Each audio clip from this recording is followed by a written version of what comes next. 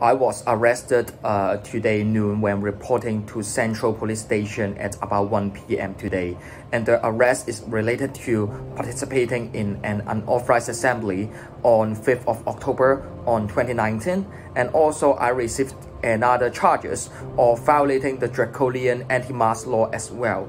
And those police officers just arrest me and prosecute me suddenly without any notification and update. And the court hearing right now is scheduled at 30th of September, which is the day before Chinese National Day. And the reason behind that they would love to arrest me is they wish to generate the chilling effect and try the best to silence the voice of dissidents before the Chinese National Day. But I would say that even facing the maximum penalties of 5 years in jail related to the unauthorized assembly and 1 year in jail of wearing a mask that violate on the anti-mask law, I have no regret at all, because the threats can't defeat us, make us even stronger determination.